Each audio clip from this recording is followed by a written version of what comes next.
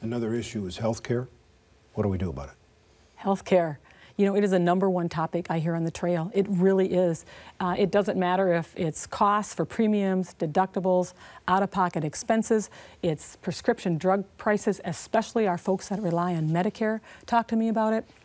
It's our rural hospitals and rural healthcare system. And again, just to go back to Iowa, you know, we are seeing labor and delivery units close over and over and over again, making it harder for families. That's a so nice So Medicare for all, yes or no? No, not at all. Why not? No. Well, I believe health care is a right for everyone, but I think and believe we need to strengthen and enhance the Affordable Care Act. We've got a lot of tools in the tool chest right there, but we also need to build in a public option that creates competition, and COVID will show you why we need to do that. If you relied on employer-based health insurance and you've lost your job or your hours have been cut back and you can't afford it, we need a public option so that every Iowan can have access to high-quality, affordable health care.